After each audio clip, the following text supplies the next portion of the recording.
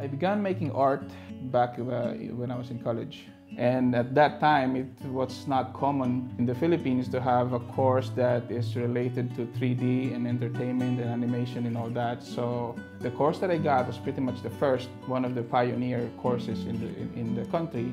I got my first job, which is in advertising. My next job after that, after 1 full year, was on a game studio. And then I started learning character modeling. I went to like digital sculpting. That's pretty much how it all started for me.